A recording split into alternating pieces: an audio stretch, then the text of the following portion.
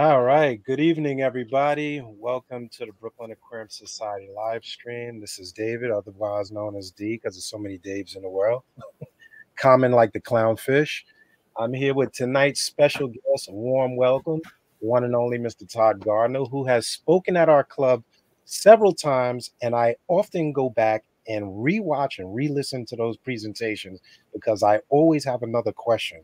Like I always have another question. It's odd.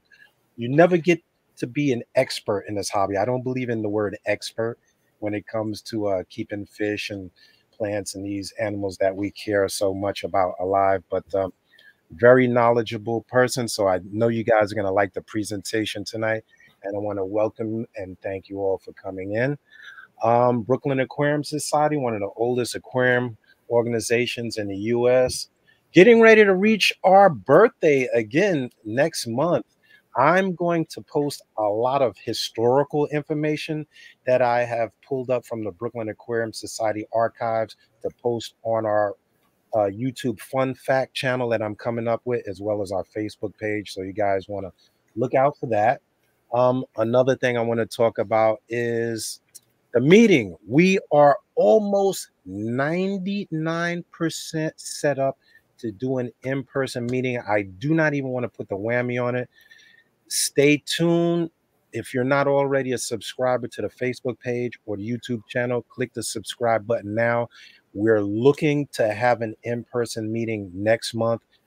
We're really looking forward to getting that in-person aspect of the club going again. But as we all know, there have been quite a few obstacles. So I'm hoping that we can get that set up and squared away for next month, March's second Friday of the month. So stay tuned in for that. As well as membership. There's going to be membership promotion going out in the next few weeks as well. Without rambling too much, and I'm easily the rambler, I'm going to talk to you about Mr. Todd Gardner here, professor of aquaculture. I always say agriculture when I know aquaculture at Carteret College in North Carolina, right? Yes. Mistaken. A wealth of information and breeder of over 50, I'm sure, maybe even more than that, 50 or more species that I've heard in previous presentations. Saltwater fish, freshwater fish, just a lot going into aquaculture and in my opinion, saving the hobby. So without rambling too much, I want to welcome Mr. Todd Gardner here. Hey, Todd. Hi, Dee. Thank you so much. That was very nice. It's nice to be back. I think this is my second virtual lecture for Brooklyn Aquarium Society. I don't even remember what my topic was last time, but and so I apologize if I repeat too many of the things I talked about last time. But this is a new take to some extent. But I was thinking as I was getting ready for this about my very first Brooklyn Aquarium Society talk and realizing it makes me feel old. But I think my first lecture for the Brooklyn Aquarium Society in the education hall there on Coney Island was 23 years ago. Time flies when you're having fun. Yeah, it sure does. Look, see all this gray. I didn't have gray the last time I think you spoke. So yeah, and I've been there so many times since, both as a member and as a speaker, and I have to say it just doesn't feel the same without getting my Entenmann's donut at the start of the meeting. There's always a whole bunch of boxes of Entenmann's donuts in the back of the room and a little cup of coffee. Our vice president, we spoke today, and she's like, "Oh, for a virtual meeting, maybe I should put some donuts on the side to make people feel at home." That would be so funny. Hopefully, we can get those Entenmann's next month. I mean, we've been working with the aquarium, partners over the last, I know we've been meeting at the education hall way before I've been a member, at least 50 years from what I've seen, probably more than that. And that's one of the things that we're going to touch upon. You've been working in the industry a long time in aquaculture with the closure of so many aquatic sources for fish and wildlife in the last year or so. The emphasis on what we do as hobbyists in aquaculture and where we get the animals from and and how we take care of the environment in which we collect and give back to is a main staple of conversation these days. So I know there's going to be a lot of questions. And since our last presentation, a lot has changed, man. And I think you've contributed a lot of positive to just the captive breeding of fish in the last few years have been like groundbreaking. From when I've been in the hobby a good 40 years. Not a, when I say it, I feel kind of old, but just I remember when there were no clownfish in the hobby, and now we have so many species of just that fish by itself that it's mind-blowing.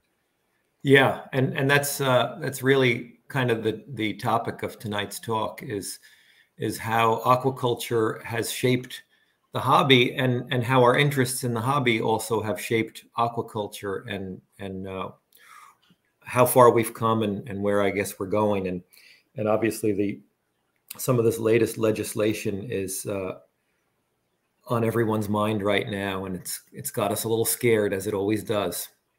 So I'll try to touch on that a little bit too. Not that I'm fully up to speed on it, but I will address that to some extent. I typically start out giving a little bit of background about aquaculture technology, and I'll do that again tonight. But so much of the early stages of marine ornamental aquaculture, because it really started way after the advent of freshwater aquarium aquaculture. A lot of it centered around the foods that were available to us, the live foods that were available for the larval fish. Unlike freshwater fish, so many marine species have a very small larval stage. And for a long time, for a long time, all we had was artemia. That was our one live food in the whole industry. And then this other one showed up, the rotifer. And just like with the fish that we end up culturing, often it's shaped by their life cycle, and you know, it's like just like anything else we do, whether it's listening to music, it's shaped by the convenience. You know, we've given up so much in sound quality for the convenience of the music files we listen to today.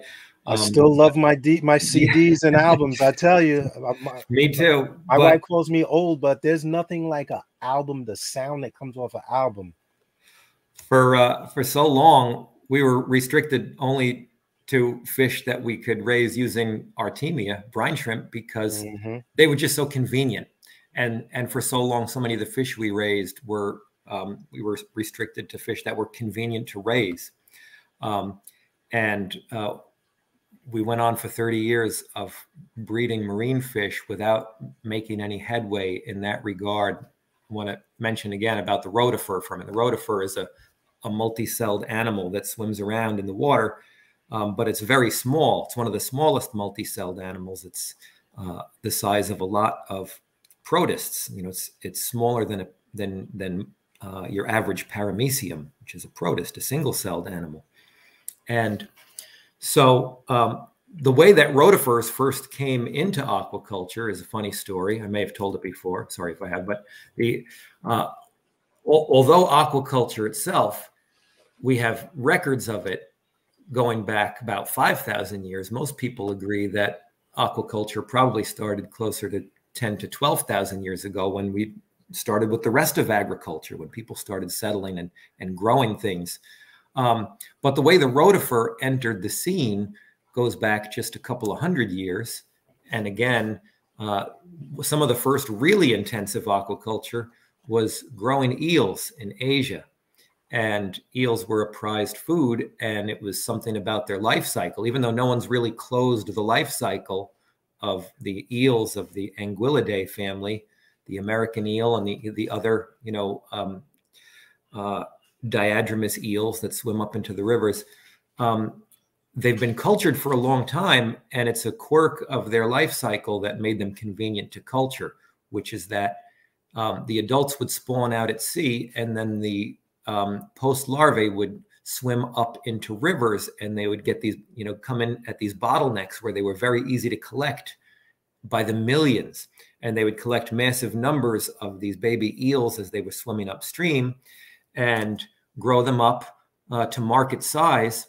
And the way they would grow them is to put them out into ponds, sometimes in pens in ponds, but they put them in ponds, and they would induce an algae bloom in the pond to help control water quality and to feed zooplankton that could be food for the eels. But rotifers first showed up accidentally in these ponds in huge numbers. They would get into such high densities that they would clear the algae out and just eat every bit of algae and outcompete all the other plankton. And they were regarded as a pest. And it wasn't until the 1970s that they found some really good uses for these rotifers. And in the United States, rotifers were used to raise the first ever marine fish with a true larval stage, and that was the redfish or red drum. And this was done at the University of Texas. And it was only after that that Martin Moe, one of the pioneers of marine fish culture for the aquarium industry, adopted that technology of raising these rotifers that could be raised in very, very high numbers. And getting back to the convenience of this animal, the rotifer, another thing that made the rotifer such a suitable plankton for growing is that they reproduce asexually using parthenogenesis. They're all females, and they can produce eggs that develop without fertilization. And this cuts off part of the life cycle and allows them to reproduce very rapidly and in very, very high numbers. So with Artemia, what made them so convenient was that we could collect their dried eggs and hatch them on demand, as many as we wanted.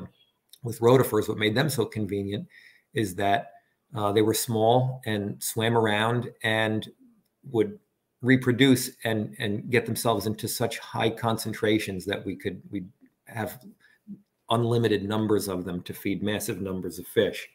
So soon after Martin Moe got into his production of clownfish, Bill Addison, kind of on the heels of that, became friends with Martin Moe and built his own hatchery in Puerto Rico. And this is where I entered the scene. This was not until the 90s, but I met Bill through old-fashioned mail, writing letters back and forth, and he invited me to come down to the hatchery, and I went there and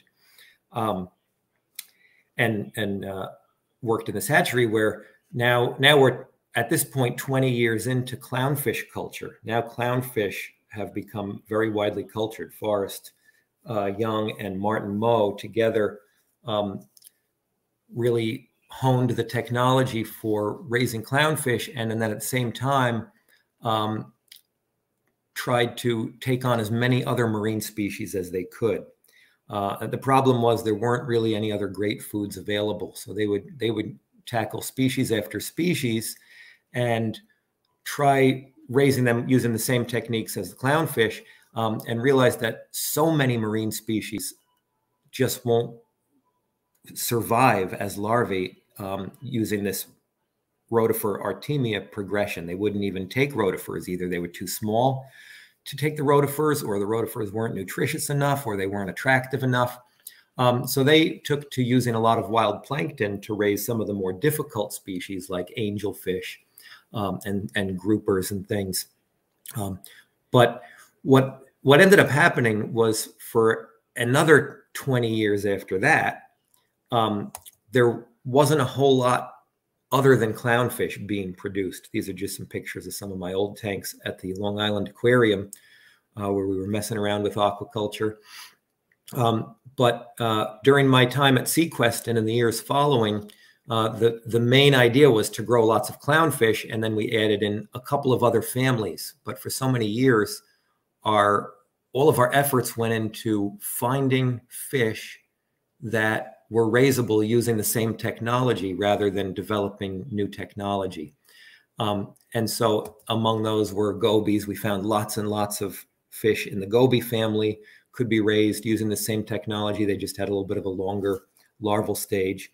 I didn't put any dotty-back pictures in here, but dotty-backs were the other big family. So for a decade or so, it was basically clownfish and gobies and dotty-backs were the only three families of fish being produced through aquaculture in the marine aquarium world.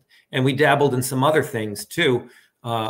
We raised a few batches of Royal Grammas and decided they were too cheap and too much trouble to raise at that time. So we stopped. We raised some seahorses, and that was what my master's thesis was on. And we've had some good runs of raising lots and lots of seahorses. One of the big problems in aquaculture is when you try to scale this up and do this on a factory scale and meet the whole market demand, which everyone is hoping. You know, back in the days of Aqualife and Martin Moe really moving ahead with this stuff, people had this idea that it was only going to be a few years before the entire industry was supplied on 100% aquacultured fish. And it was frustrating to find that not only could we not even come close to raising so many of them, but even the ones we could, like Royal Grammas and seahorses, they either weren't valuable enough for all the trouble, or more often, the problem was that the techniques involved to raise them were just different enough from the standard clownfish model that it just didn't scale up nicely. There were too many different things having to go on in a hatchery. And, you know, when you try and mass produce something, you need to try and have a uniform, streamlined process. And even though seahorses will start off on Artemia and will grow fast, there's just so much difference in the techniques for raising them and in the diseases and the parasites they get and in the space and the flow and the lighting that they need, that it's just hard to mass produce clownfish and seahorses and Royal Grammas because there's just a lot of different technique involved. So now that brings up a question. I'm going to jump in right there because there was a question posted, and I think you touched upon it. Somebody asked, how long does it take for you to consistently breed a certain species? And like, how long would you invest before you decide it's not going to happen? Like, I know we've kept, like, sometimes you can keep clownfish for months and months before you actually find that technique that develops a certain strain. Or like, how much time did you invest in trying to breed a species? Well, that really, for me, I've had the luxury for a lot of my life. You know, right now, a big part of my livelihood is directly in fish culture. But for a lot of my life, I had, different. I've been able to raise fish for fun. Even when I worked at the aquarium and I was supposed to be raising fish as part of my job, my main job was keeping nice exhibits, and raising fish was kind of a thing on the side. And a hobby is a dream. As a college professor, I've been able to raise fish either on the side or as a supplemental thing. And so I haven't had to lean on that as my primary livelihood for most of my life, but there have been a few years, and it is, it's half of my income right now is marine fish culture. And so it really depends on where you're at and why you're doing it. But there's definitely, when you have the need to make it profitable, you have much less patience. When you're doing it for fun, you have the luxury. I mean, I spent 15 years trying to raise the Leiopropoma, the Swiss Guard, and the candy bass. And I took my time, and in the end, I raised a very small number of them. But it was worth it, and I loved it. Right now, I wouldn't invest that much time into, who knows if I even have that much time left at my age, but I wouldn't invest that much time now. But I also have more tools. You don't need to invest as much time Yeah, the today. know-how has I did increased. back The then. education has increased a lot. Yeah, I know more than I did back then, but more importantly, I think I have tools at my disposal that I didn't have then. And one thing that came from this small selection of cultured fish is it started to change our perception of what makes a good tank and what makes a good tank inhabitant. And at the same time, as I was ignoring the whole coral reef tank revolution, but at the same time as we were forging ahead with all of this fish breeding stuff, the reef aquarium world was going in its own direction. These things were happening simultaneously, and we watched. It's amazing. Just going back to the 80s, what our idea of a beautiful marine fish tank looked like, or what our idea of suitable marine fish were to have in your tank. That's changed an awful lot. And it was shaped in part by the reef keeping revolution that brought about this idea of reef safe fish, having fish that A, won't eat your corals, and B, won't get too big and put out too much nitrogen for your corals, and C, won't eat all the rest of your fish. And this was actually, this really helped and encouraged the aquaculture industry, because as it happened, the few fish that we were able to raise were mostly reef safe and stayed small. And now, reef, as the reef hobby developed, people were looking for smaller fish for their tanks than, when I got into the hobby, it was all triggerfish and big angels, and people were putting big parrotfish in their tanks. And it's amazing the things we used to want to put in our tanks that today we think would just be absurd. What is that, a barracuda? That's a barracuda, yeah. I'm pretty sure I tried to put one of those. Oh, I've kept dozens of them myself, of course. But we had this idea going back to the early days. We had this idea. We were watching what's happening in the food industry. The orange graph below is showing world capture fisheries for the food industry. Now we know we're putting out more and more boats and trying harder to catch more fish. So in spite of more effort, our catch of seafood has leveled off and maybe even is declining a little bit, but the overall consumption of fish continues to rise. And in the food industry, that difference is being met by aquaculture. And it's to the point now where more than half of the seafood that is consumed in the world comes from aquaculture, and that gap keeps growing, which is great. It's great for wild fisheries. And early on, we really expected aquaculture to take that same trend with aquarium fishes. But as it turns out, so many of the fish that we eat, if you think about it, so many of the fish that we eat come from coastal waters, coastal and temperate areas where there's a lot of fluctuation in water quality, where fish tend to be hardier.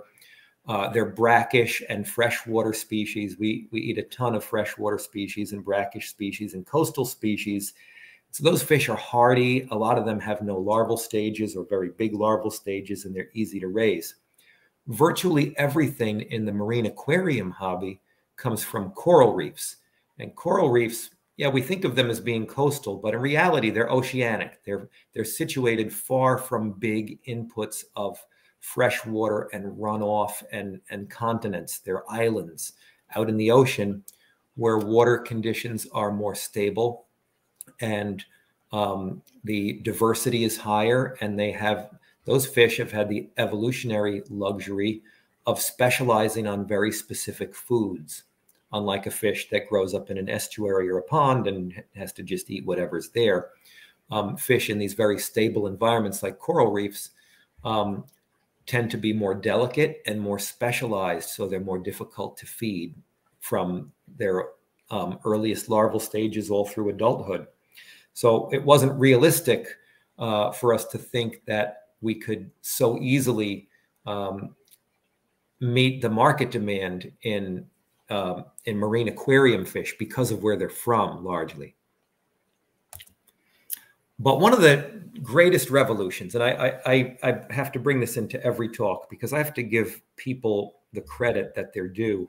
I think the most important contribution, the thing that's catapulted us from clownfish and gobies to where we are today, and this is something we did realize 30 years ago, that copepods were going to be the answer. Copepods are what most of those specialized fish are feeding on. They're the most nutritious things out there for larval fish. And we would, when we would raise fish using wild collected plankton, we would see that this is what they were eating. And we tried for a long time to find the right copepod that we could grow in high enough densities and grow easily enough. And it was a huge challenge to isolate them from all the other plankton, one single species at a time, and find the ideal one. And there were a number of people that worked on this, but I think Eric Sten at Algagen really was the first one to isolate and commercialize 2 or 3 of the most important copepods that have allowed all of the breakthroughs that we've seen in the last decade in marine ornamental aquaculture.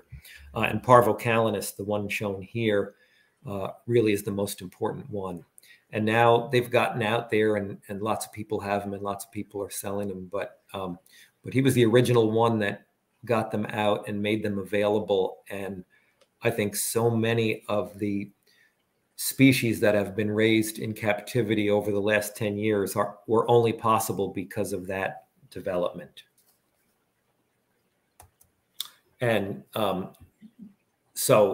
and this brings us to, again, where we are basically today. We've seen groups like Rising Tide at the Tropical Aquaculture Lab down in Florida have made incredible breakthroughs.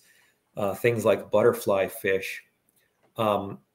We thought, back in the 90s and the early 2000s that this was a family of fish we were just never going to be able to breed in captivity.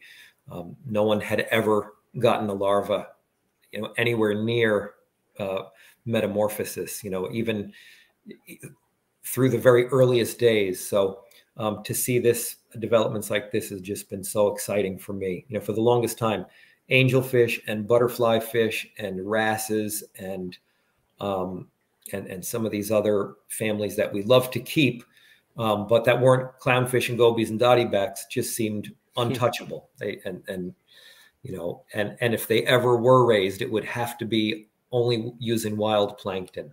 So the fact that we can raise fish like this with cultured plankton today is just amazing to me. And that brings us to tangs. Tangs and butterfly fish, I've always thought, were probably the 2 most impossible families of fish to culture. Back a few years ago, when I saw biota hitting the news with the new species they were coming out with, I was just so thrilled and jealous, insanely jealous, that they're getting these fish through that I could only ever dream of. But it gave me so much respect for them and what they've done. And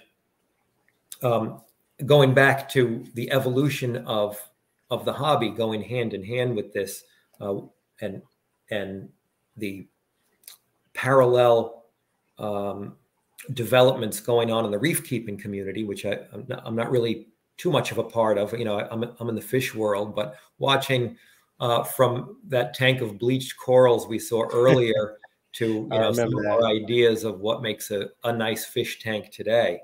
And to see that maybe these fish aren't captive bred, but to now know that the tangs at least could be. And we don't look at tanks anymore as these sterile things where we put in a handful of fish, but they're a whole ecosystem, a beautiful, amazing ecosystem. And this is my friend Felicia. Wow, that's has nice. These amazing. I mean, look at what's happened to the fish bowls. Remember what fish bowls used to look like? Felicia McCauley sets up these amazing little tiny reef tanks in a fish bowl that's just a couple of gallons. Fish bowls aren't just for goldfish anymore. That's right. Here's These are this last sequence of beautiful reef tanks. Incidentally, Felicia sent me these. These are from a variety of different aquariums from people in our hobby that have contributed these shots. It's so funny because that first picture, I remember it had to be in the 80s. That bleached coral was like, that was like the holy grail. You had to have the dead acropora in the back. Like that was the sign of you were a real hobbyist if you had like what looked like a coral reef tank, but they was all bleached out. And we would take them out and scrub them every couple of months, you know, and put it back in there, you know. Bleach them, set them out in the sun, and leave it out there in the barrel. And now if there's a dead coral, people they throw it away or they crush it up and put it in their calcium reactor. And so the whole hobby has come such a long way, and even, you know, simultaneously, of course, now anyone who keeps a reef tank is doing aquaculture too, because these corals, if they're living, they're growing. And if they're growing, just like a plant, they're going to need to be trimmed back eventually. So this brought about the dawn of the frag swap. And people, you know, like I said, if you're keeping corals, you're growing corals, you're doing aquaculture. But there's also aquaculture, of course, going on out in the wild here. Oh, he's the zoanthids, of course. You know, zoas. That's too many zoas to name anymore. I know. Here, these are Colin Ford's zoas. He just posted these. I borrowed unbelievable. This from him. He's got this down at Coral Morphologic, and these are all the rage right now. Some of the easiest corals to keep, and the price is going through the roof. The price is astronomical. Demand is just amazing. I took my wife to her first. My daughter and I have been going since we used to meet at the Pace University. I mean, me and my daughter used to go. I took my wife for the first time, I think, 4 years ago, and when she saw how much these corals were, she was like, I know you're not paying that much for. I mean, some corals now are easily over $1,000. Yeah. And that was like before. Now with the, you know, some of the places being closed down due to, you know, the shutdown of somebody, the prices have even jumped even higher.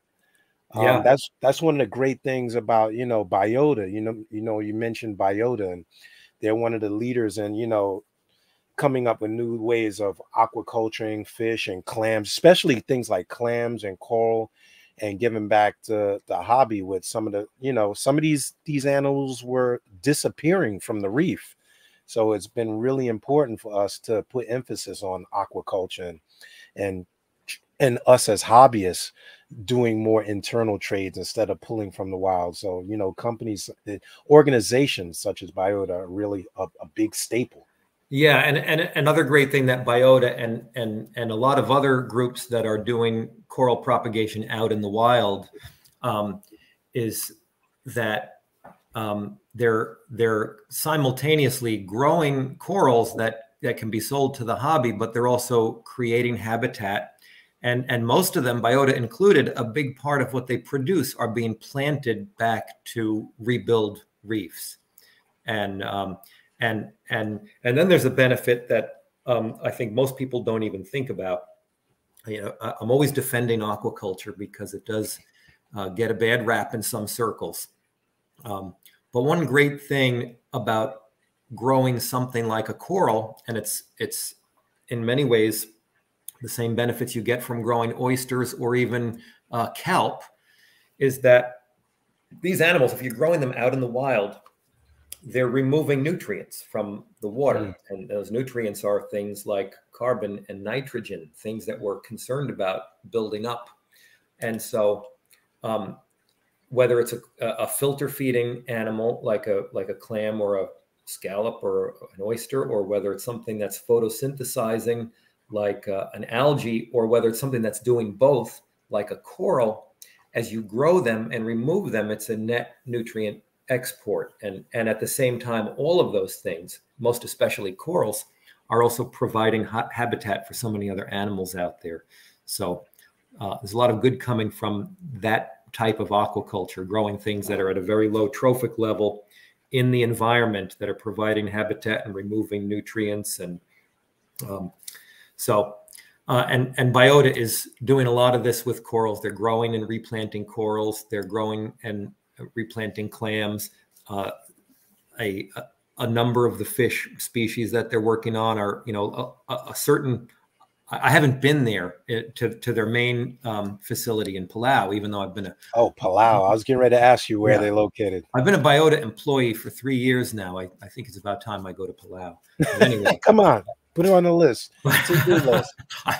I'm sure they would send me. The problem is that, like most of us, I'm a slave to my fish, and it's very hard to get away.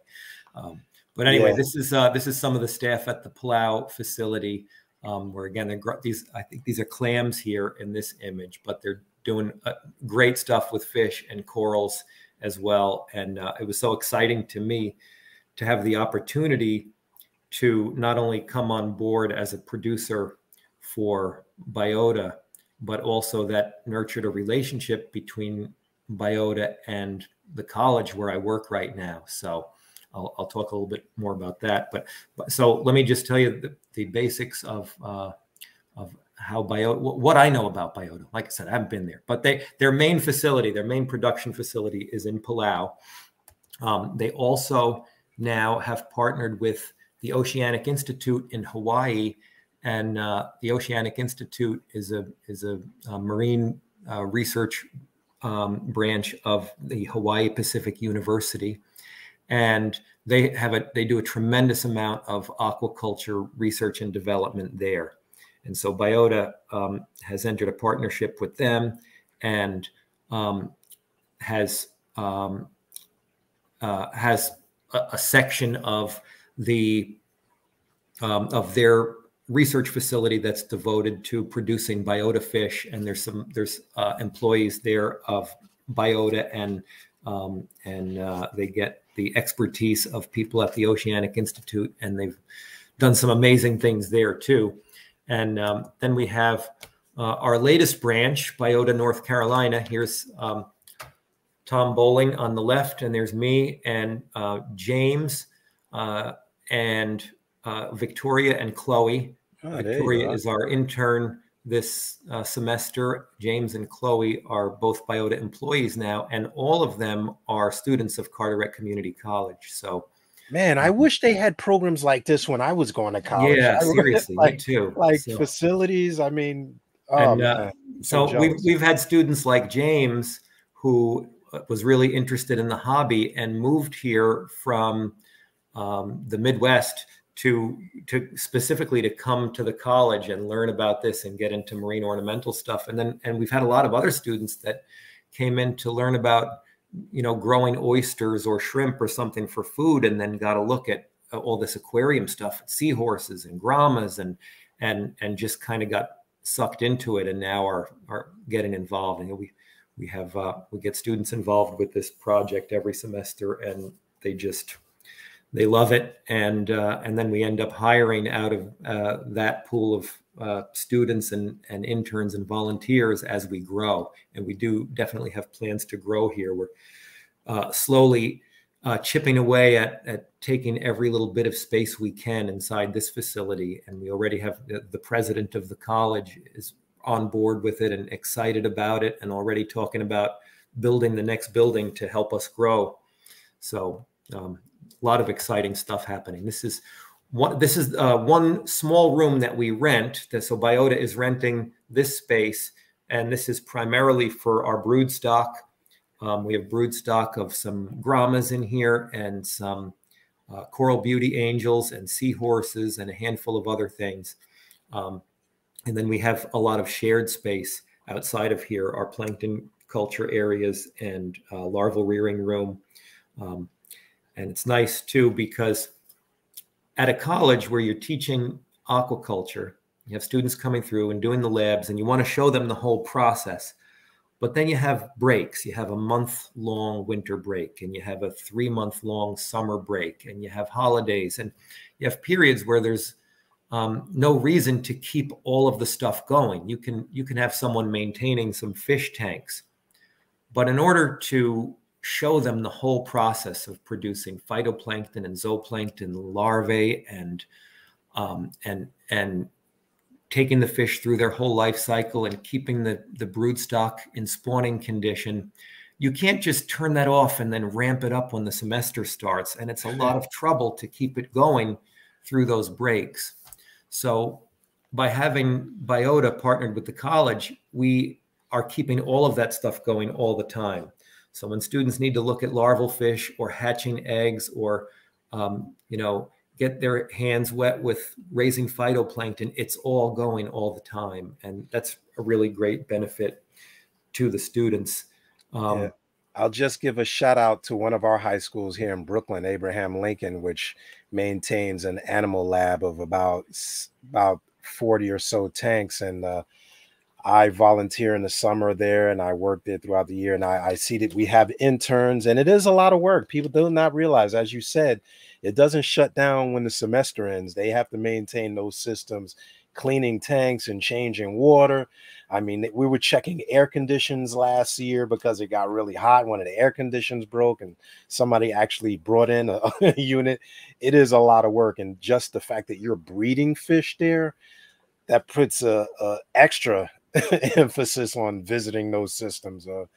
Yeah. And speaking of high schools, another cool development that we've had this year is that Dave Serino, our department chair, got a grant from the U.S. Department of Agriculture to get us sort of an outreach situation where we're teaching our introductory aquaculture course in a couple of area high schools. So we go there and we're teaching in two different high schools, and we're doing it partly remotely. We're in one classroom at a time, but broadcasting between the two. And they're taking our introductory aquaculture course, and it's fun, talking to the students at the beginning of the semester and asking them what they're doing and why they're there. And almost all of them say, "Well, I think marine life is cool," and or this just sounded more fun than taking economics or whatever else they were going to take. So there, a lot of them don't even know why they're there. But last semester was the first semester we did this. And one of the things that we do is we set up each student sets up a very small tank, about a 5-gallon tank, just with a sponge filter in it. And they put a little something in it, a crab or a shrimp or a minnow or some little fish. And they cycle the tank and they watch the development of the tank through the semester. And at the end of the semester, these students now are asking, "Can I take this home? Well, can you help me? Can you advise me on I want to take my fish home. They get the bug here. I want to take it home and grow it up." And so I ended up letting them all take their sponge filters home and then advising them on, where to get cheap tanks. And I about half of the class turned into an instant marine aquarium hobbyist over that semester. And I thought, boy, this is great for our industry. I need to get some industry support in here and get some cool stuff donated to these classrooms, because we're churning out new hobbyists right here. Come on, all these companies out here. Come on, ZoomEd. We need those low boy tanks. These are future fraggers. Imagine if they all had one coral to frag, like their project was to frag one coral, breed one fish. Future aquaculturists out there. So, yeah, I think that's a no-brainer, I think. And, we feel like there's so many assaults against our hobby right now that the idea of getting more people into it is really appealing. And there's really no better tool for teaching so many lessons in science and biology and physics. There's so many lessons to be learned. Last night, I met a couple that were English teachers, a husband and wife. They're both English teachers, and they both have aquariums in their classrooms that they incorporate into their curriculum in an English class. I don't even know how that works, but it just goes to show there's a lot of great lessons that can come out of aquarium keeping. And a shout out to Felicia, incidentally, Felicia McCauley, who I'm sure all of you know. I saw this on Instagram. One of my favorite aquarium hobbyists of all time, and such a great promoter of our industry, and now an employee of Biota too. She handles all our social media. Oh, wow. And it's terrific to have her as a coworker and helping to promote the stuff that we do and the fish that we raise.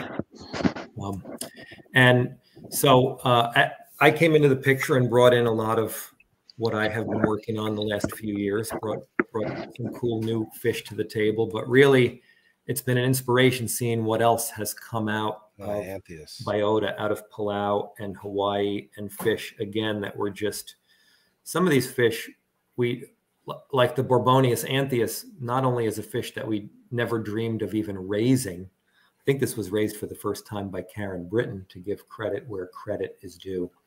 But biota picked up some broodstock and continued on and started producing these. But you know, this is a deeper water fish that just a few years ago, not only did we not think it was something that could be raised, but it wasn't even obtainable like in the hobby. It was just too deep and too rare.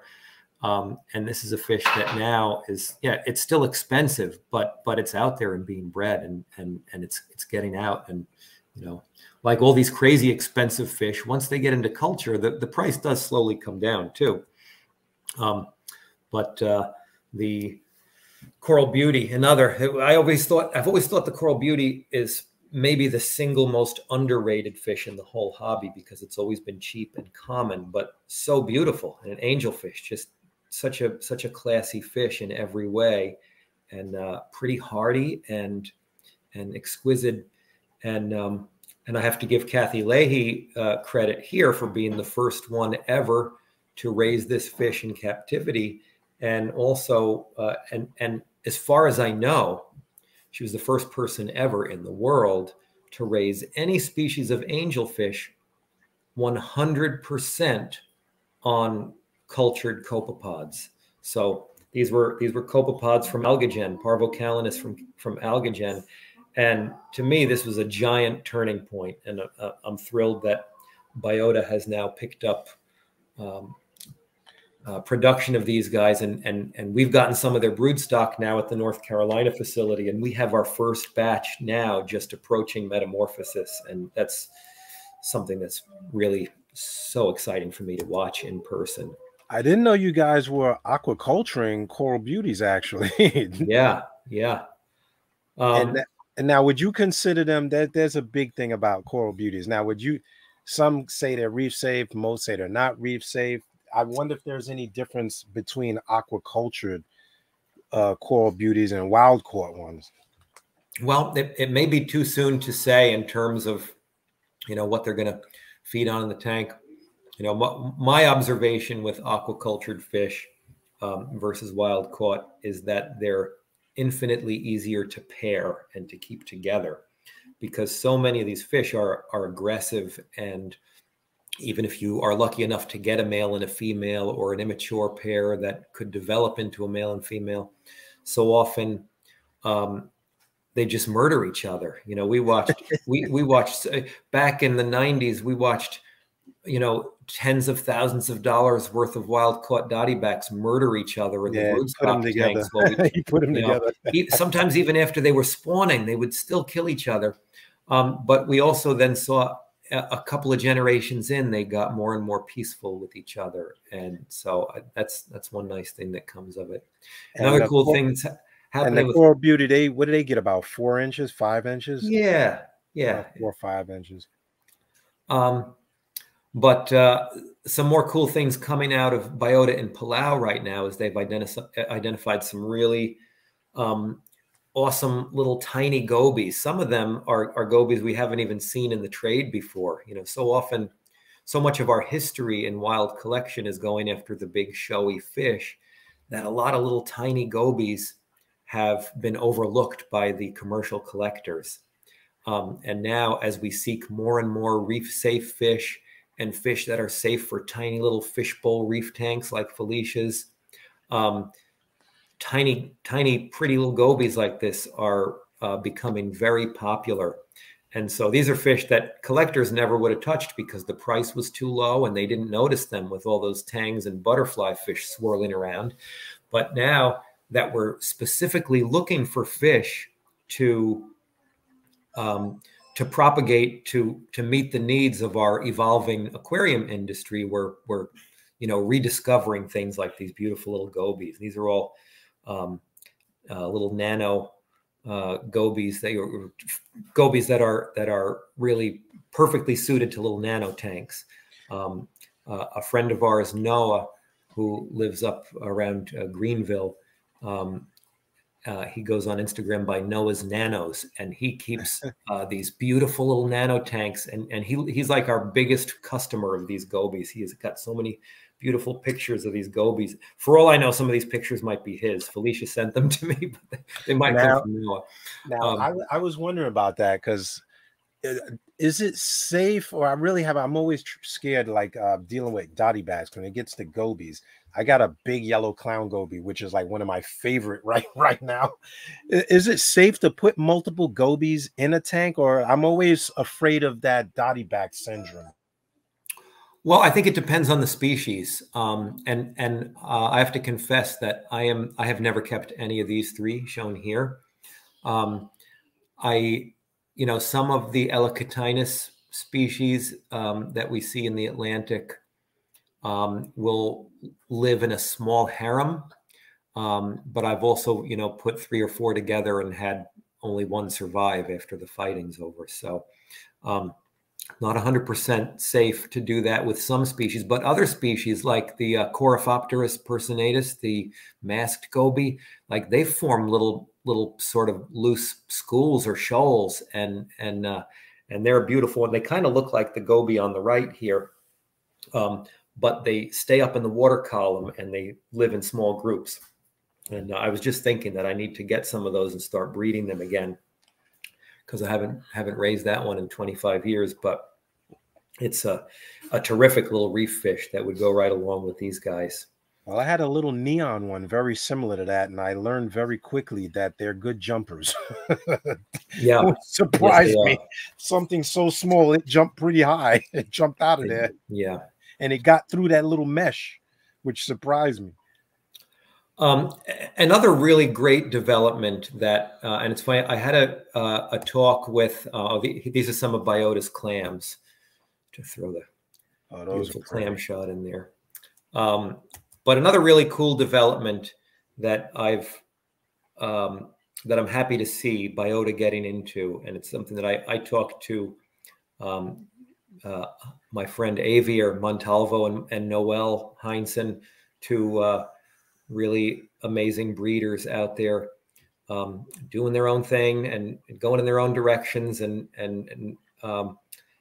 like all of us, we've spent years chasing our passion of breeding fish in captivity, and especially trying to forge ahead with new species that haven't been raised before. And we talked about how difficult it is to make a living at it. And we were tossing around this idea of what if we started some kind of a cooperative where we get ourselves and a handful of other breeders and kind of try and pool our resources into one clearinghouse. And Biota is doing a bit of that, and I'm really happy to see it. So some of the fish here are from Bali Aqua Rich, another big producer. This marine betta on the right is from Thomas Rower, who's he's an extreme hobbyist out west. He's an engineer, I think. See something else. He does something else for a living, but like so many of us in this hobby, we make our living doing something, and we keep fish for fun, and then it gets to be a very serious hobby, and we kind of are walking this line between, is this my whole life, or is this just a hobby, or and so I know so many people growing corals and growing fish that love the process of raising the fish, but they really don't love the process of marketing and shipping and customer service and all of the other nonsense that's involved. And as I was saying before, the fact that there are so many little differences between the different species and between the different families makes it hard to scale up into mass production. There's around 400 species of marine fish in our industry, and no hatchery can meet that demand. No 5 hatcheries can meet that demand. So you almost need to follow this model of bringing together different companies, different hatcheries, different breeders, and having a common clearinghouse. And in the last couple of years, Biota's been providing an opportunity for people like Thomas and others. In fact, I'll say that if you breed some amazing, awesome fish and post a picture or a video on Facebook of a whole tank full of them, you're probably going to get a message from someone at Biota in a few days saying, "Hey, would you be interested in being our producer of that fish?" And I think that's awesome. I think that's just amazing. And it's great opportunities for people that love the process of producing, and it's great for a company like Biota that is doing so much good and really needs to meet that demand of the huge variety that we have in our industry. I would Here's love another to be able example, to breed those tuxedo betas. urchin.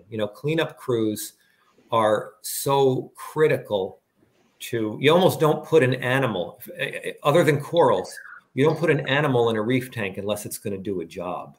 It's not only become, is this reef safe? Now, I like this thing, it's pretty, but is it reef safe? It's I'm only going to put this in my tank if it's going to do something. Is it going to eat algae? Is it going to eat algae? Is it going to absorb phosphates? Is it going to eat aptasia? So you have, a proper reef tank. There's a lot of planning that goes into every animal, and the tuxedo urchin is a master of eating hair algae. Oh yeah, they're awesome. And so there's my friend Bill Catman works at now the name of the college is escaping me, but a college up in Michigan, I think, Augsburg University.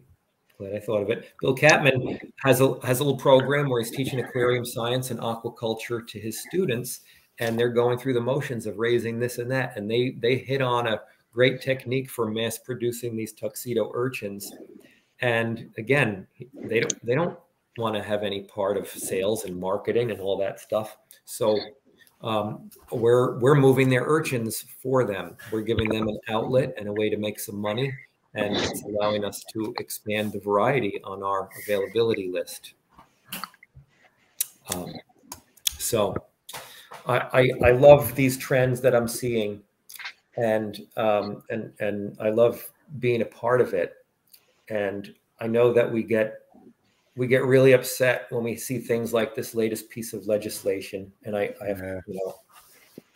certainly don't want to see it happen, but I think we have to look at it realistically too, and say, as other things have shut down, we've managed, and it was like the end of the world when Hawaii was shutting down collections, and most of us still hope it opens back up.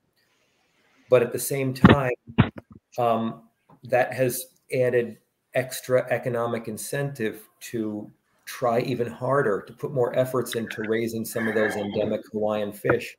And that process is already underway, and it's one of the things that gave the economic incentive to, it was millions of dollars of investment to get these yellow tangs into production, something that a few years ago we never thought we would see. And the shutdown of Hawaii really helped boost that effort and allow it to pay off for the time being. And other Hawaiian endemics like Potter's Angels, I already know multiple people, including us, working on it. And it's only a matter of time before they're captive bred too. And we'll see better quality and less expensive Potter's Angels than we've seen in the past because of that. This latest amendment to the Lacey Act, it sounds terrible, and I hope it doesn't pass. But at the same time, it may provide some new opportunities for the world of captive culture.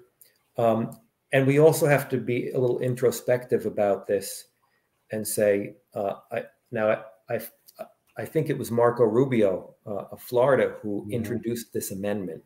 Yeah. And if you look at what's happened to South Florida, that's where the lionfish invasion started. If you go snorkeling in Boca Raton Inlet, you'll see an unbelievable variety of Pacific fish living there. if you walk down the street, you're going to see iguanas, and you walk into the swamps around there and you're going to see pythons, and it's turned into an environmental disaster. And we can't pretend that it wasn't the pet trade that is responsible for all of that. And so we have to take some responsibility for creating a situation that made someone want to introduce this bill. I'm gonna jump in, and just for people that aren't familiar with the legislation, without going in too much, legislation has been introduced in the last 2 years with an attempt to put a more imposed ban on keeping animals, not only in the aquarium trade, but the goal of many of the private organizations, not so much public, but is to ban the keeping of many species of animals in zoos and public aquariums, as well as research facilities, and even as pets. So there have been several additions admitted to kind of change the guidelines of some of these bills. But as we're discussing, in this presentation, what this legislation is going into is this, I believe it's HR 45 something, but you can look that up on Google. There's a lot of information in regards to the voting on these bills, and they do greatly affect us. So you guys might want to take it among yourself to look in to your state legislation as well as the federal legislation, because if some of these bills get passed, you may not see any of these fish in your local stores anymore. They've greatly increased the price of fish like the yellow tang, which I've seen going for over $200 now, and other species are disappearing from your local shops as well. So it is very important to educate yourself in the impact of these bills. Yeah, this latest one is really, it's more about just making it very, very easy to have any animal that could potentially be harmful environmentally or to humans be just banned altogether from any kind of trade, from import and from interstate travel, and of course, some of the irony is, of course, dogs and cats are grandfathered in and will never be touched by this. And if you look at how many people get killed by dogs versus some of these other pets we're talking about, it's there's no comparison. But well, we had it with the snakehead too. I remember it was a big thing. Yeah, remember what that? Snakeheads, and when they got too big, next you know, you had a snakehead in your local park, and they were letting them loose, right? Yeah, it could decimate a population. There was talks about them walking on the ground, that they can move and walk around from shimmy, I guess, like a snake or something, Yeah. Well, welcoming our president, Steve Matas, has joined. How you doing, Todd? Hello, Steve. Nice to always hear love your hearing voice. you talk. He jumped in. Thank you. But yeah, I mean, we had, as a hobbyist, we have been a little irresponsible. I want to say a little, but there have been, like any other trade, there have been the people that introduce invasive species into the local environment, even plants like kabamba. I know they're outlawed in importing, exporting across the United States. But I had those in my pond one day. By the end of the year, they were wrapped around motors, pumps. Everything was full of that. Joe gave me a piece. Yeah, so it's gonna be a big thing this coming year. It's become a big political platform. Marco did mention that at one of the conventions last year, and it's going to be something for us as hobbyists to take responsibility for and to be aware of. Yeah, and I think that again, aside from writing letters to our representatives, in protest of this, I think that one thing we definitely need to do is just try to be more responsible going forward, and recognize that this came about because of irresponsible practices in our hobby, and just own up to it and try to do better, so that these things don't get introduced in the future. But one great thing is that so much of what's being cultured already, I think there's just no justification for listing it as injurious or, you know, or detrimental in any way. So hopefully, I mean, we're all afraid that, you know, everything except dogs and cats is just going to be blacklisted somehow. Well, they're having what's called a whitelist. Basically everything's going to be banned unless have to go on the black market to get fish. Unless it's on the white list. I know. Yeah, this is how black markets are. But then again, my fish will jump in value.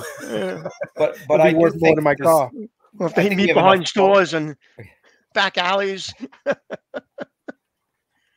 I do think we have some pretty good proactive organizations and people in this industry that will work to make sure that the things we care most about that can be justified on that white list will get there. But let's hope that this doesn't even pass. So anyway, I'm trying to think if there's anything else I wanted to touch on, but I think I pretty much covered it all. And looking at the picture with the angel, I've always loved them, and I've always wanted to put one in my reef. And you hear different stories. You hear people that put them in their reefs for years, never have a problem, and then I've heard put them in their reefs and they just wreak havoc on some of the larger the LPSs, hammers, things like that. You know, and I love the fish. And like you said, it's not an expensive fish. You find them all the time. It is now. Yeah. Well, lately. Everything. I was in the fish store today. I just got a couple of fish actually, and just everything has gone up. The guy in the fish store was even telling me, he says, it's not that the fish have gone up so much. The shipping has gone up like crazy. Yeah. Well, it's like double. It's everything. You know, it's the groceries and the gas and everything else. It's not just the fish. You go in a store, you go to a restaurant, eat, whatever you do now has gone up in price. Yeah. Well, luckily I can't go out shopping because I'm stuck home with my fish all the time. You got to send a fish shopping. Yeah. Well, the Mexican walking also, fish. I do most of my fish shopping underwater too. So not that it's cheap to go out on a dive, but I do collect a lot of my own broodstock when I can. Oh yeah, out on the water here. That's another thing. That's another thing because I was looking at some of the dwarf killifish and some of the fish that we've actually bounced back in the hobby. Like a lot of things which were kind of disappearing or becoming harder and harder to find that we've started aquaculturing have started to bounce back. For a long time, there was a big thing about cleaner fish, you know, like the cleaner fish, which were really, really big in the saltwater hobby in the first years, and you begin to see less and less and less of them. Have you guys looked into those as far as like trying to breed them? It's been bred there, and it's, you know, we're working on getting that underway. I think part of the decline of the cleaner fish in the trade was about the fact that they're not a hardy fish. They're not an easy fish to keep, and they're a beautiful fish, and it's awesome to watch them do their thing and clean your other fish. Yep. But so many people would be like, "Oh, I'm going to get a cleaner wrasse to help combat the ick in my tank," which is a terrible idea because it's one of the most prone fish to protozoan infestation there is, you know, and so it's not going to control your ick. It's not going to control your parasites. And if you put one cleaner fish in with 2 tangs and an angelfish, and it only has those 3 fish to clean, it's going to start pestering them too.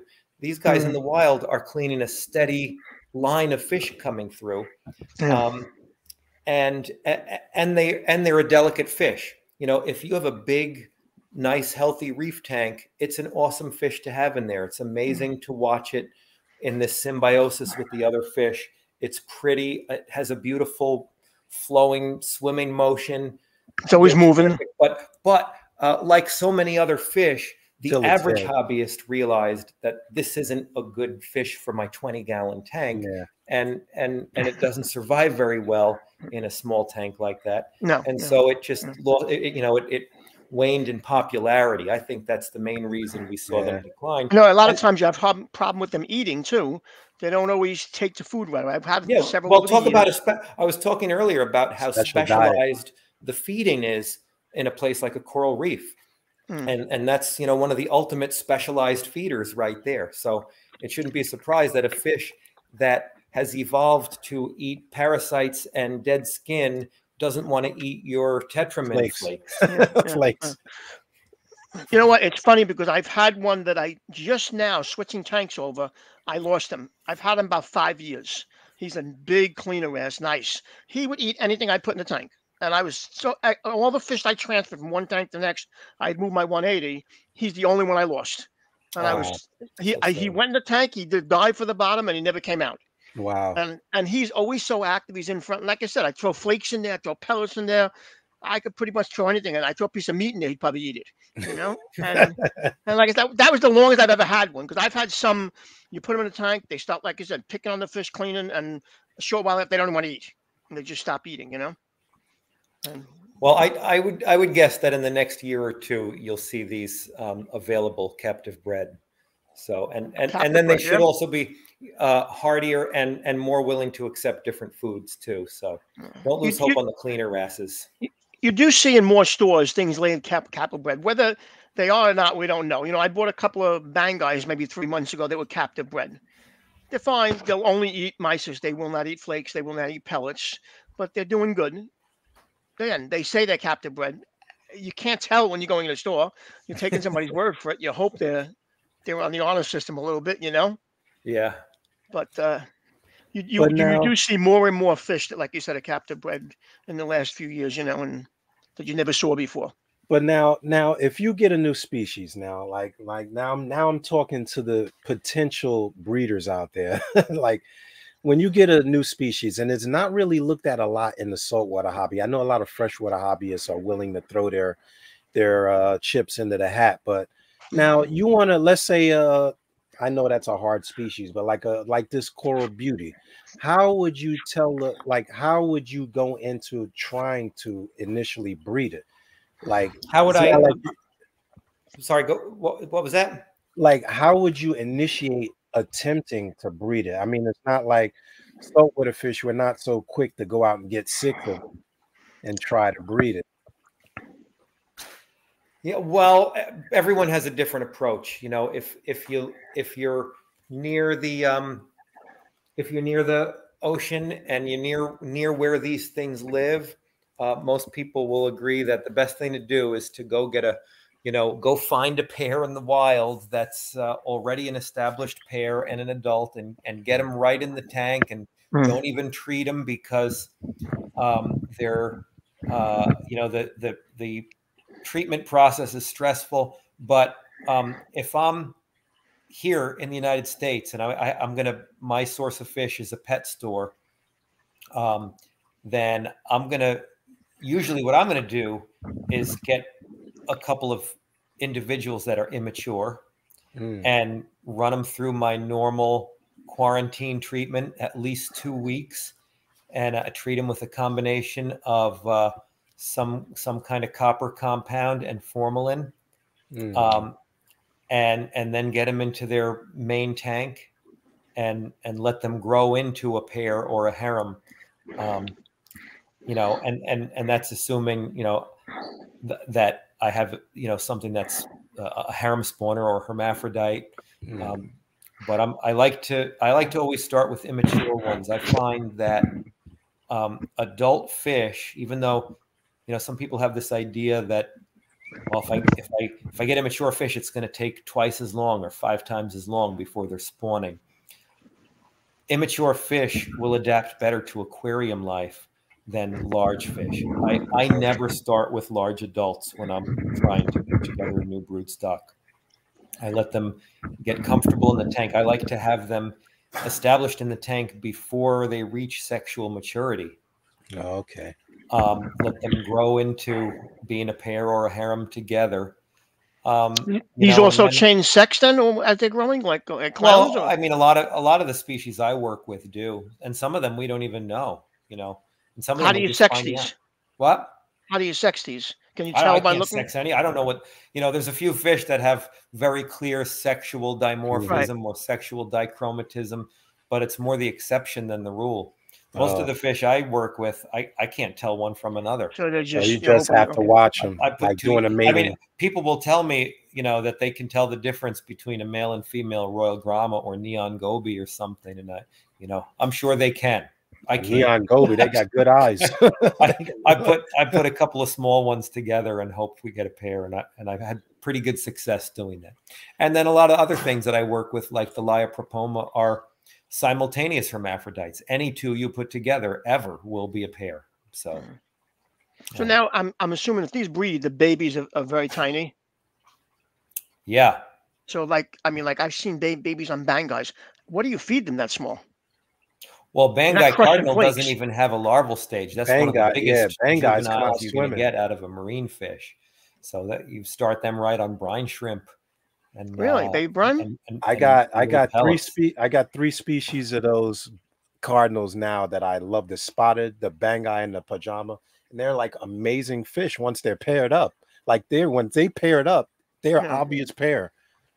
Like I had Bangais years ago, and in my refugium every once in a while I would see these little tiny babies, but they were so small. I'd never caught them or anything. Every once in a while I'd see them, and then you wouldn't see them anymore, And I didn't know what to feed them, well, what to do. You need to cultivate a little bit more of a plankton population in your refugium, because a lot of people have good success having them just raise themselves in the refugium. Because again, the Banggai cardinal fish is one of the few marine aquarium fish in the trade that don't have a larval stage.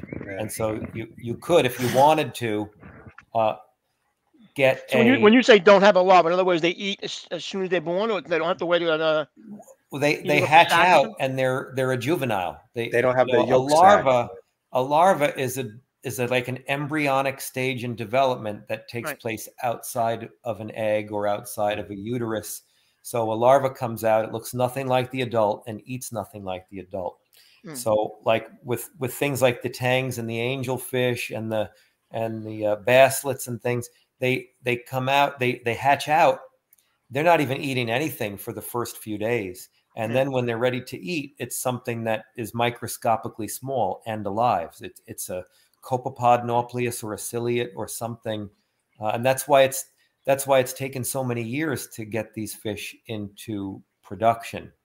So the Banggai cardinal fish, it's like a guppy. It's not quite a live bearer, but when a baby guppy comes out, it's just a mini guppy that eats the same things as an adult guppy eats.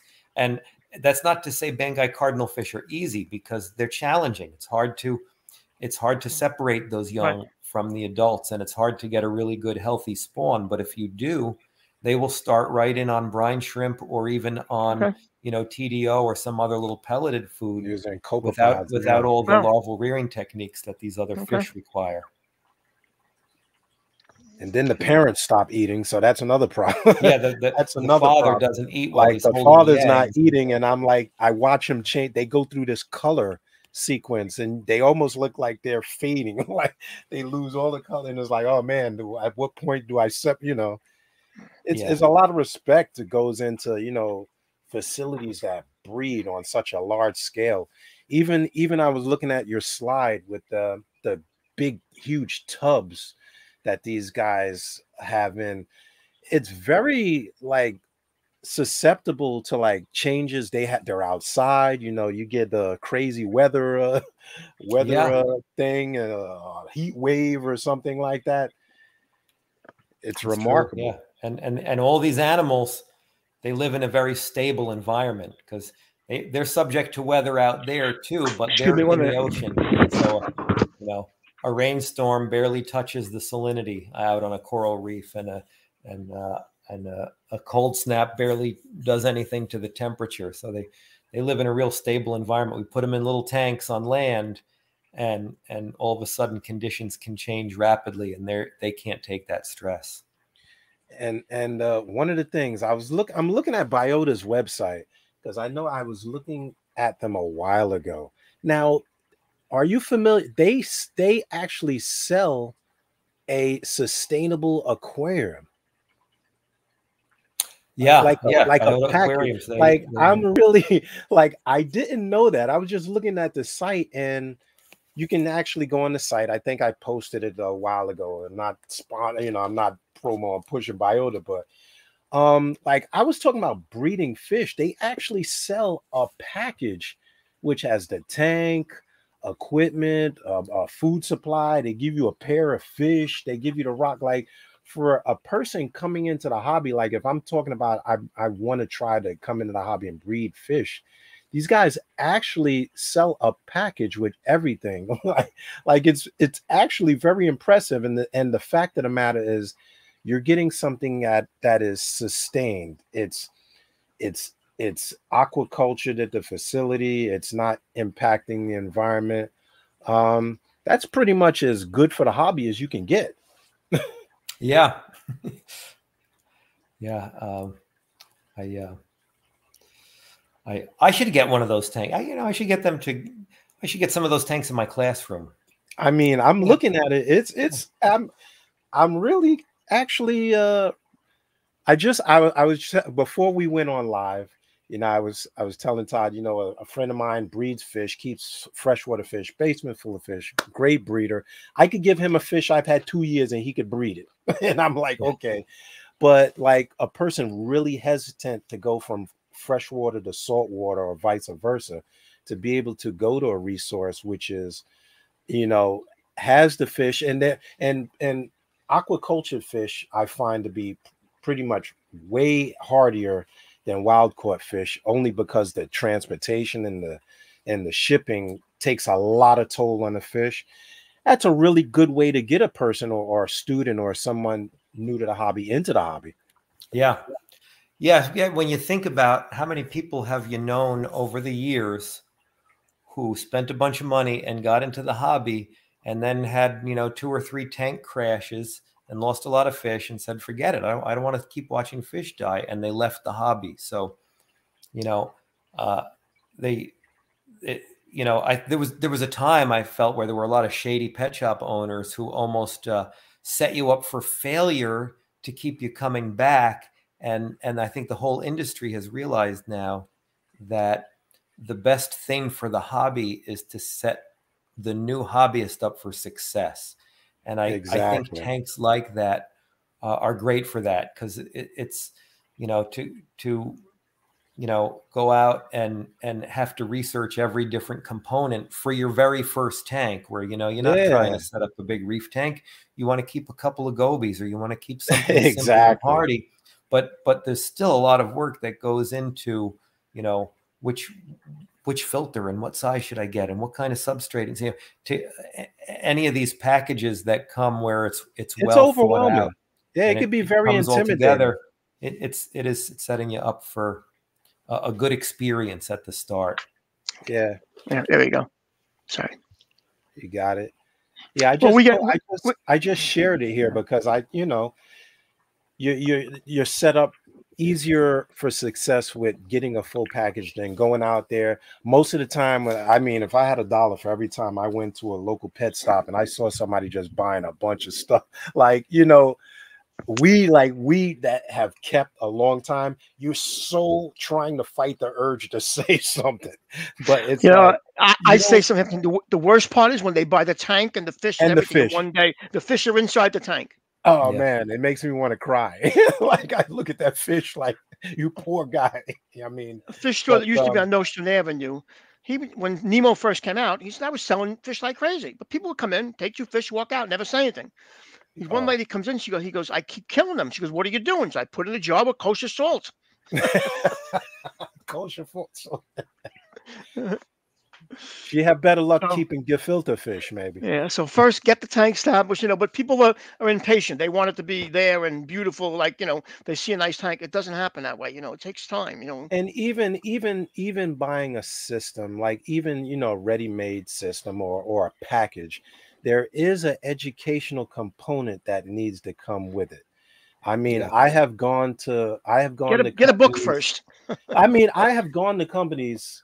I remember Neptune, I remember Apex doing the controllers, because people think that they buy one component and it's going to do everything. And I really, really, when they first came out, I really pushed the idea of like, give a video. Like, we're in the age of technology. Make a video saying step 1, do this, or step 2, you need to know that, we're trying to reinvent or simplify the way in which we educate the public so that we can avoid that goldfish ending up in Prospect Park, or that Oscar ending up in the lake across the street, because people see them so cute when they're this big, and 6 months later when you got a fish this big, you're like, oh, now I got to get a bigger tank, or I didn't know it was going to do Again, that. a little research before you buy. Like, you don't go out and buy a red-tailed catfish and buy a 10-gallon tank, But the fish store, if they'll sell you anything, most of them, they don't, there's not many fish stores that will actually tell you, no, look, don't do this and stuff. You're going to spend money, they're happy.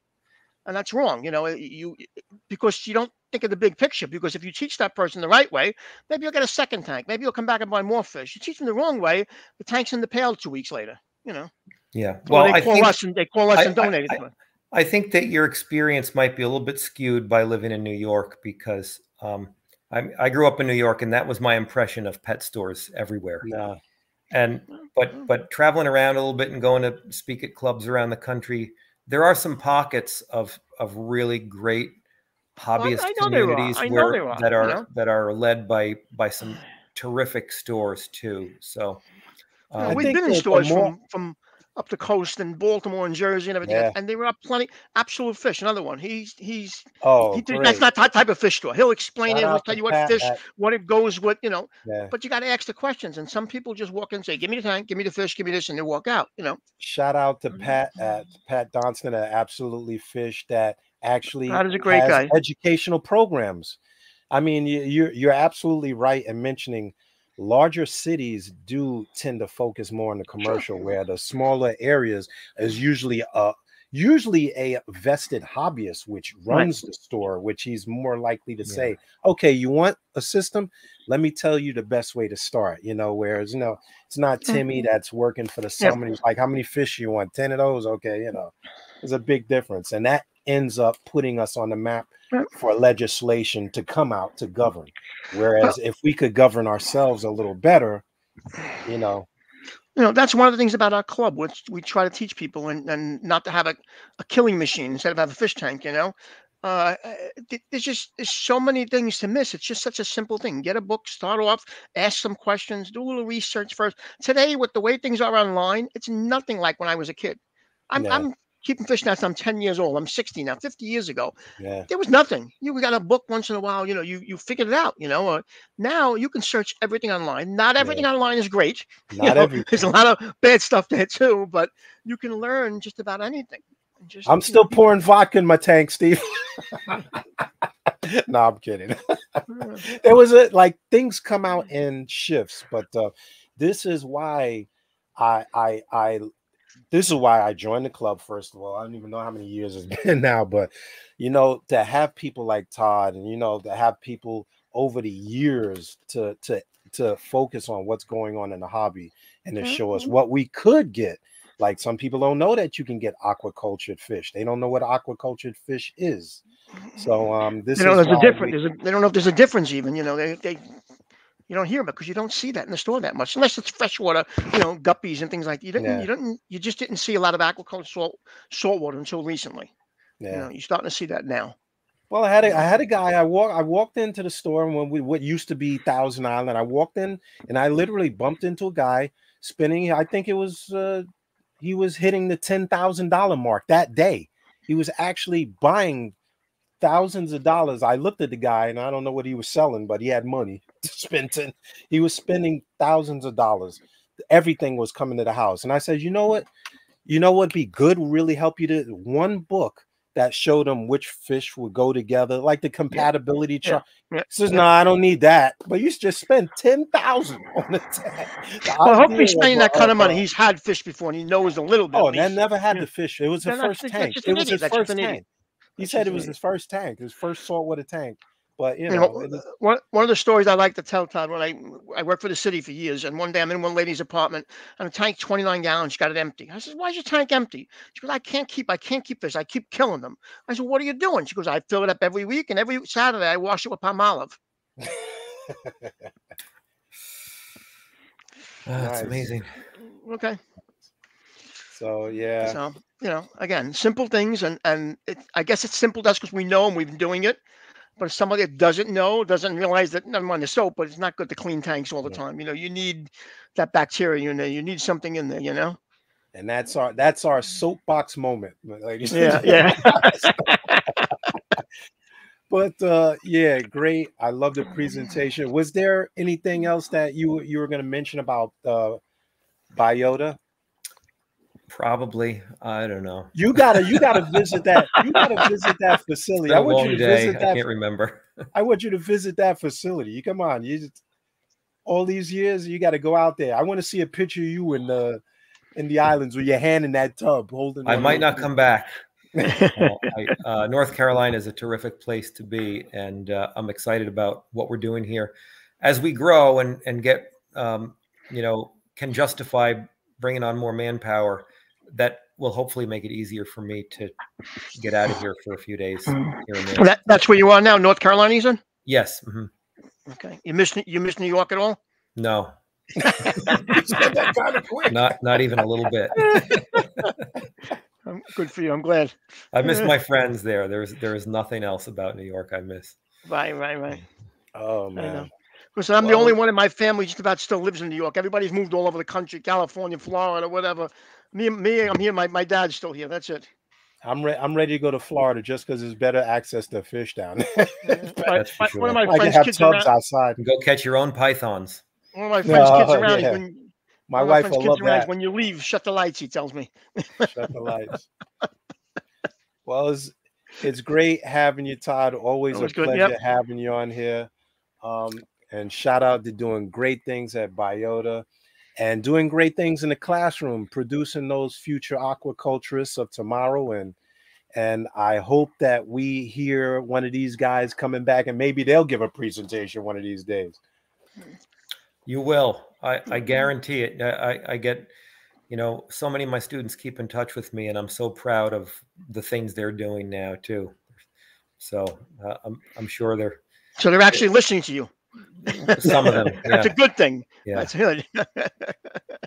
They want to pass. They better be listening. A lot of my former students are putting me to shame these days, and it warms my heart. So, but that's got to be satisfying too. It is, yeah. Because you know the way they invested into it. They know they're listening. You know they're trying. You know, they're not just going through the motions.